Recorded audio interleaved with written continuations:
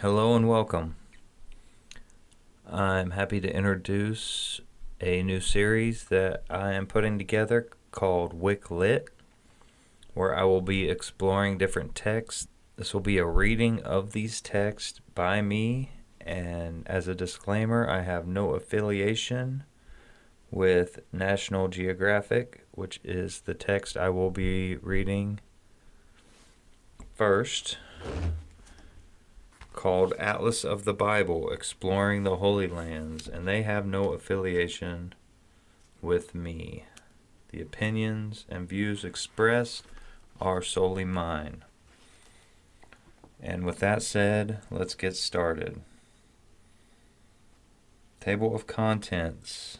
Introduction. The Stories of the Hebrew Bible, Part 1. This part highlights key narratives from the creation to the Great Flood, from the sojourn in Egypt to the Exodus and the Promised Land, and from the rise of the Israelite kingdoms to the conquest of Assyria and Neo-Babylonia. Part 2. The Stories of the Christian Bible. This part highlights key narratives from the four Gospels that form the core of the New Testament, Matthew, Mark, Luke, and John, as well as stories from the Acts of the Apostles and the letters of Paul. Illustration credits. A rare 12th century map shows Jerusalem during the period of Crusader rule. A view of the Dead Sea from Herod's stronghold of Masada, later used by the Zealots during the First Jewish War. Christ and the Fisherman was painted by Russian artist Karl Marko the Younger, 1822 to 1891.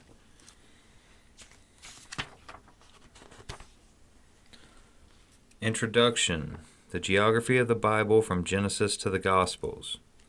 No other book has been of greater influence on the development of Western civilization than the Bible.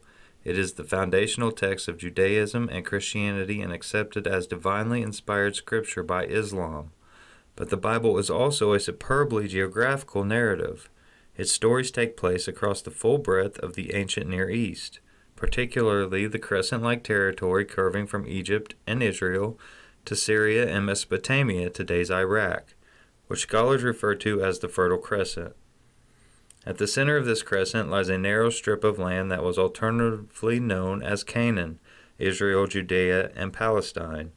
A bottleneck in the principal trade routes between Egypt and Mesopotamia, this narrow ribbon became the Holy Land, from where both Judaism and Christianity would emerge.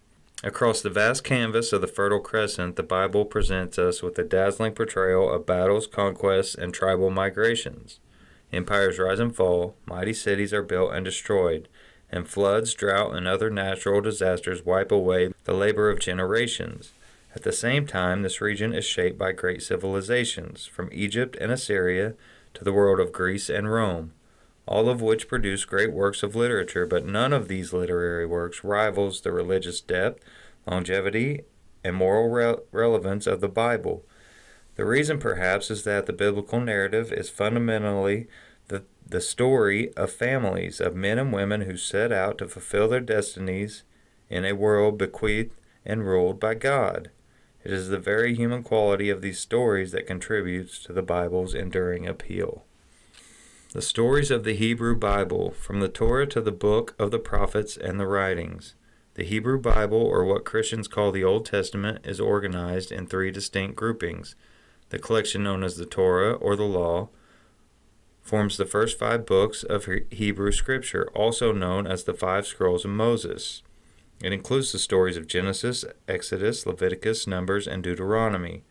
The principal stories in Part 1, from Adam to Noah, and from Abraham to Moses, takes us from the stories of creation to the Great Flood, and from the sojourn in Egypt to the Exodus.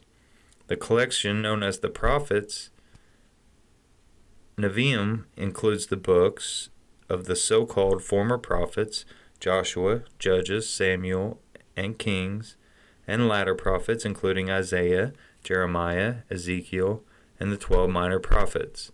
This division tells the epic saga of Israel's monarchy, from the settlement in the Promised Land to the split of Solomon's realm into a northern and southern kingdom. The collection ends with the capture of Jerusalem by Neo-Babylonian king Nebuchadnezzar in 586 BCE. The grouping known as the Writings, Ketuvim, includes the poetic books of Psalms, Proverbs, and Job. The so-called five scrolls, Hamesh Megillot, of Song of Songs, Ruth, Lamentations, Ecclesiastes, and Esther, the books of Chronicles, as well as the books of Ezra and Nehemiah that take us into the Persian era, 537 to 332 BCE.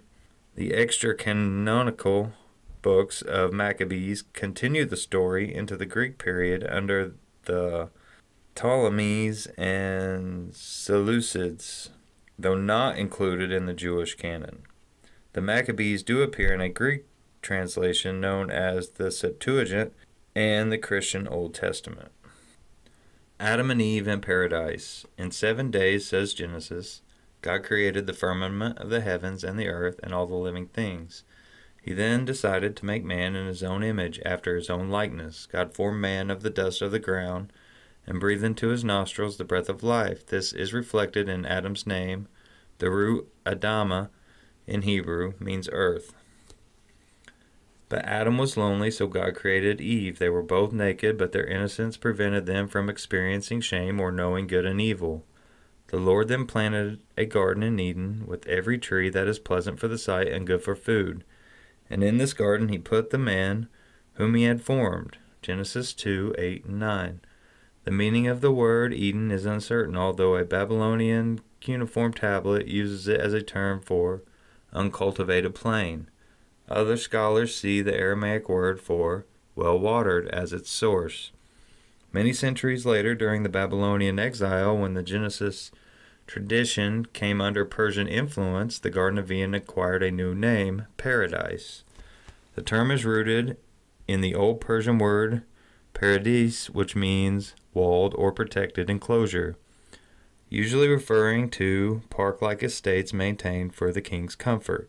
Regardless of where this mythical Shangri-La may have existed, the description in the Bible leaves little doubt about the true significance of Eden. It was everything that the harsh Arabian desert was not.